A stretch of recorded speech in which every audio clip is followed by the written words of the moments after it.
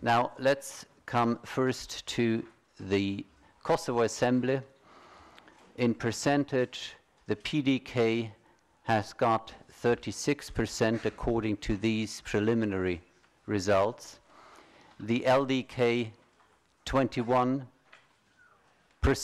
also 21.0, 36.0. The AKR has got 11.7%.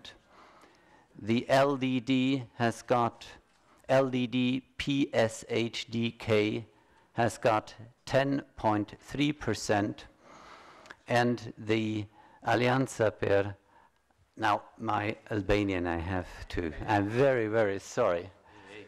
The AAK, I'm very sorry. I mean, it just, this shows how poorly I'm acquainted with your culture and language.